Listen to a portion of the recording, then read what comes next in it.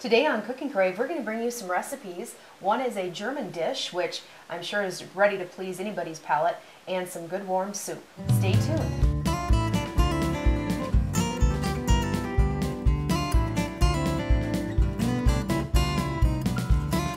Hi, I'm Rhonda Fitterer. And I'm Laverne.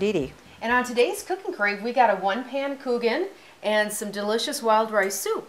Right. All right, let's get started. Tell me about this one-pan Kuchen. Well, this one's so easy. Kuchen is definitely a big favorite around this area, especially with Germans, but you know, just about any nationality likes this Kuchen. You just make the crust and put it in the pan and put the fruit and filling on it, and it's ready to go. You don't have to, be kneading any dough to let it rise or whatever, so it makes it quick. And easy. And easy. Okay, right. Let's get started. Okay. What we're going to start with is 1 cup sugar and 1 cup of shortening. And I'm just using Crisco here. Okay, we've got the shortening in here. And then we're also going to add 2 eggs. And we're just going to beat that together a little bit, and then we'll add the flour. And we're going to actually beat the flour and that in the mixer. So it's just a one dish thing. You don't have to have a bunch of different bowls going on. Absolutely. And that's so. And where did you get this recipe from, Mom? Well, this recipe I got from your Aunt Eileen. We were in Fargo a couple of weeks ago, and we were going through recipes, and she was telling me how great this particular Kuchen is and how easy it is. And she works at an assisted living home place, and they had it there for the residents, and they all just loved it. So I thought it sounded interesting. So let's just get this beat up just a little bit. So, and the next thing we're going to add 2 cups flour, and it's just going to be a pinch of baking powder. Okay. I would say it's going to be maybe about a fourth a teaspoon of baking powder. Okay. Is all you need in there. So we just want to blend that a little bit. And then, it's really pliable, and it's easy just to spread out in the pan by hand. You don't have to do any rolling. You just spread it out like that. So. Well, that makes it easy, because if you didn't grow up learning how to make dough and knead it, and it's not the easiest thing just to pick up if you want to make something nice and delicious like Kuchen. Yeah, that's right. Yeah, and you really have to learn how to have that consistency to know the right feel in that when you're making dough or in that. So, okay, we're going to add our 2 cups flour and a little bit of baking powder. And so we're going to just blend that up a little bit here. We'll start it on a little bit lower so we don't have flour all over. Well, if we do that, it'll just make it look like we're working harder. Yeah. Well, we just said it was easy. Oh, that's right. So I'm going to just kind of scrape that down a little bit. Okay, this looks like it's mixed well. And like I said, you don't need to beat it very long, just till it's nice and it's blended and that. So we're going to take that out. And you're going to use a jelly roll pan. And like I said, this is like a cookie sheet. And I did spray it lightly with some Pam so it doesn't stick. Okay. You don't need too much on that. And I'll clean these beaters because we're going to use the beaters also to mix our filling. Okay. So. And with this Kuchen, we're going to feature 2 different flavors, but this is something that there's so many different flavors of Kuchen out there. You really can do whatever your family likes. Absolutely. What I did for for my fruit, I had some dried apricots and also prunes. Prunes is one of your dad and my favorites. And, I just cooked that up and made it soft. Or else you can just go ahead and use, any canned fruit. Just drain it well. Apples works great. And there's some people that just, will make a cheese Kuchen and just use the cottage cheese and the cream and egg mixture and not use, you know, any fruit. So Yeah. like I said, it's just, so I'm just, It's very versatile. just grease my hands a little bit with that shortening, and we'll just press that in the pan, and it's really nice and pliable, so it's easy to press out. It ends up to be a pretty thin layer. It's not a real thick crust. It's not, but it does raise a little bit. Okay. But like I say, it's a little bit of a different variation than what the normal yeast dough is for making Kuchen. So that's quite a more lengthy process when you're making the traditional Kuchen. Yes, you know, when you're working with yeast, you have to let the dough rise and, you know, work it down and that. So, and we're going to bring it up a little bit on the sides here, so that when we put the filling on, it won't just run out on the edges there. Okay. And it's kind of nice, you know, not having to use a rolling pin. It goes quicker. And just kind of spread that out so it's even in there. Yeah. That does cover the whole pan really nice. That's got plenty of, you know, dough mixture there. And now this is like where you would add your fruit on it. And like I said, anywhere, if apples is really good too, but I would slice my apples pretty thin. Okay. If I was going to use apples. And any canned fruit. I like to see, you know, the canned fruit, I like to mash it a little bit and, you know, spread it out more even than just, you know, laying individual little pieces down. So, okay. And like I said, I had just cooked some apricot up, and I'm going to just spread that on there. And with the dried apricot, or, you know, cooking the dried fruit, it's not going to be quite as, it'll be not as much liquid in it as even just draining some peaches or something like that, because it's going to be juicier with that. Okay. So I'm going to just do half of the apricot, and then I'm going to do half prune. And you can add as much fruit as you like on there. Of course, I think the more fruit on it, the better it tastes. Well, sure, that's the sweet part of it. Yeah. And now, like I said, I also did, you know, cook up the prunes like that. So we're going to just top that. Just kind of creates like a little paste almost. Mm-hmm. Yes.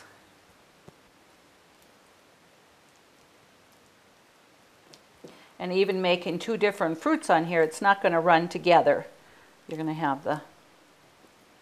Because this does make quite a big portion, so it's smart to do two different flavors. That's kind of fun because, you know, one person's favorite may not be the other one's, and this way you can both have what you like. Sure. So we did that, and now we're going to add a carton of cottage cheese, and we're going to just put the cottage cheese on top of that. And I use the small curds. You know, I like that versus, you know, your thicker or your large curd cottage cheese. Okay. So we're going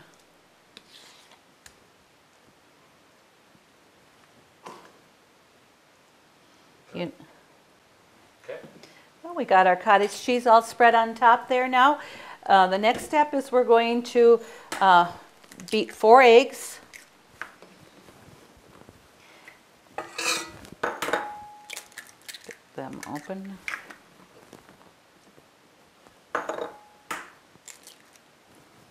And it's always a good idea to crack them in a bowl. Well, not only make sure you don't get a bad egg, but just so you don't get any droppings of The eggshells and that, yes. I have a tendency to do that. Okay, so 4 eggs, a half a cup of sugar, and a tablespoon of flour, Okay. and 1 3/4 cup cream, So I'm gonna scrape that out. So even though this is a simple version of how to make Kuchen, it doesn't take out any of the taste with sugar and cream. You got some good stuff in there. Absolutely. And then a teaspoon of vanilla. And actually I've tried something new. It's powdered vanilla. And that was something new to me. I've never seen Powdered vanilla. And it's a little bit stronger. It's more concentrated. So where it asks for a teaspoon of vanilla, I'm only going to use about a half a teaspoon just because it's that much more concentrated. Okay. So we're going to just beat this up together. And we'll pour that over the fruit and cottage cheese mixture. And then we'll sprinkle a little bit of cinnamon sugar on top. Okay. Okay, that looks like our egg and cream and sugar mixture is well blended. So then now what we're going to do is we're just going to pour that over the top. So it is a real runny mixture. It's real runny right away, but you know the eggs in there is what's going to thicken up, and you don't have, it's not going to be runny once it's baked. Okay. And you can kind of see that's going to fill up the pan pretty full.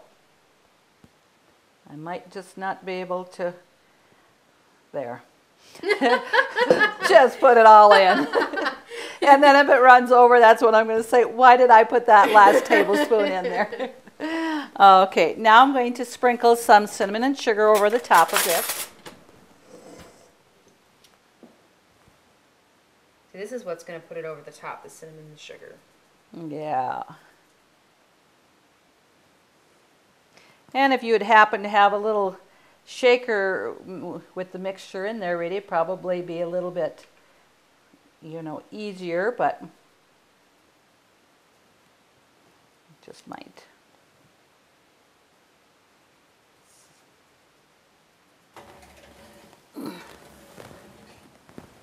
And I did drip a little bit on my oven here, and I'll just wipe that up before we close it up.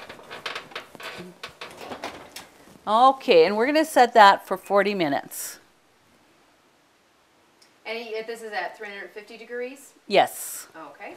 Okay, so while that is baking then, we're going to start our chicken rice soup. All right. This is really easy to put together. It doesn't take very long. We're going to start with 3 tablespoons of butter or margarine, and I'm going to just melt that, and then we're going to saute a half a cup of celery, and chopped celery, and a half a cup, or it says a half a medium onion. Okay. So get that warmed up there, and we're going to just cook this or you know, saute it until they're nice and tender. Okay. And that you don't want them mushy or anything like that. You want it just where it's nice and tender. Now we've made a lot of soups. You make a lot of soups, as you know, even growing up. And this is one that I don't really recall. So where did we get this recipe from? Well, this one here again, when your Aunt Linda in Fargo gave it to me. Okay. In fact, and I think she got it from her daughter, Pam. Okay. You know, their family just really likes it. So we're going to just saute like that, and it'll probably take about 5, minutes or so. Okay, our onions and celery looks like it's sauteed enough, so we're going to just add 3 tablespoons of flour, and then we'll stir that a little bit until it's blended, and that's just a little bit of a thickening. Okay. Doesn't take very long.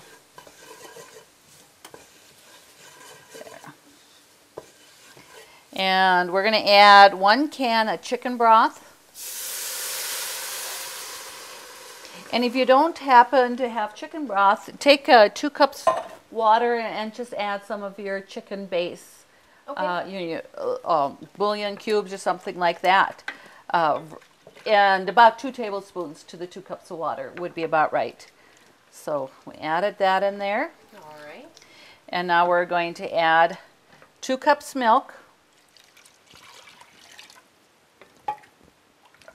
So this makes a good portion of soup. Well, it'll make it probably would serve 4 to 6 people, I would say. Okay. And that. Okay, now that's going to start coming to a boil here a little bit. Heat that up. And now we're going to add 1 cup of cooked chicken. Okay. You want to cook this before you put that in your into your soup. And what I had here was probably 2 small chicken breasts. Okay. And there you could pretty much just put it to your liking. If you like a lot of chicken in there, add a little bit more. If you don't, you know. Did you add any seasoning to the chicken before? When I made the chicken, I added a little pepper and salt to it. Okay.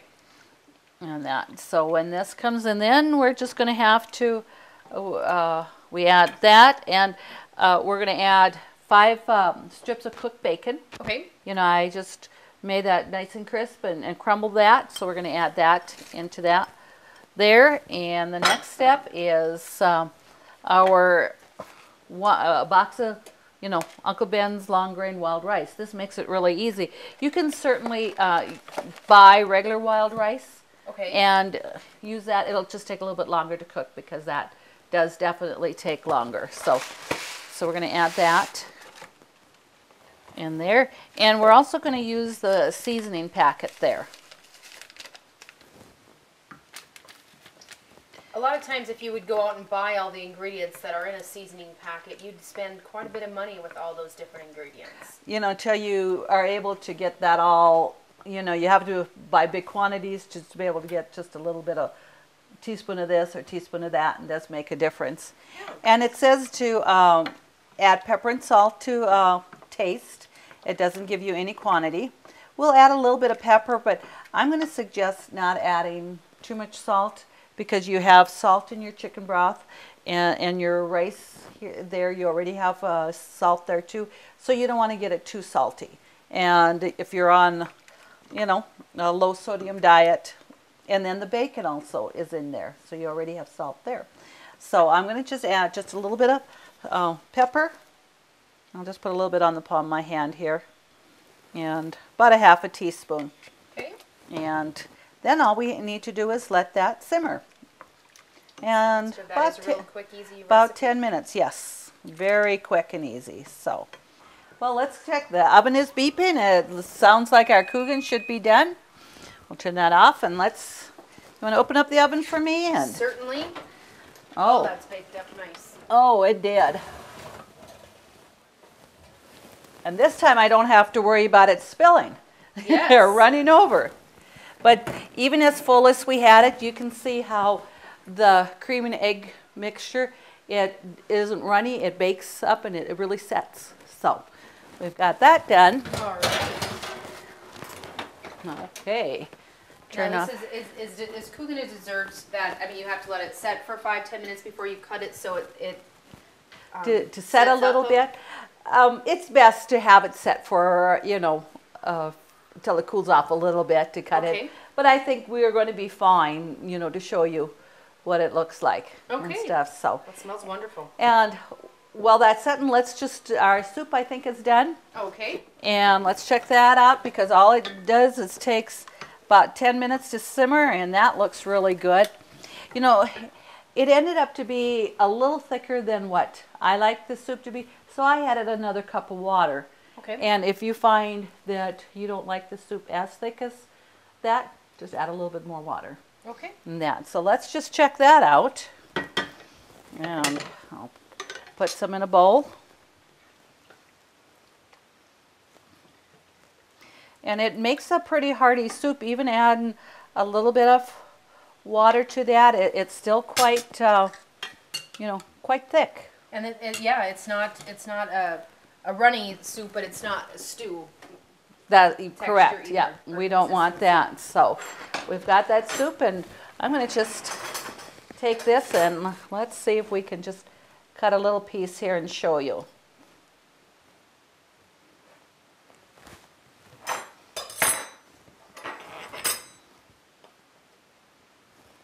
Okay. All right, this is So the apricot side. That's the apricot side, and you have just that filling. And like I said, you know, your crust, like I said, doesn't get quite as high as a yeast dough will, but it still, you know, gives it a nice, you know, nice crust. But who doesn't like more fruit and filling on it than crust? Okay, we have our one pan Kuchen and our chicken wild rice soup with that bacon. It just makes it, it's awesome. It smells wonderful, and I'm sure it's going to taste just as wonderful. We got to thank your sister-in-laws, my aunts, for submitting these recipes to us. Thank you, Aunt Eileen, and thank you, Aunt Linda.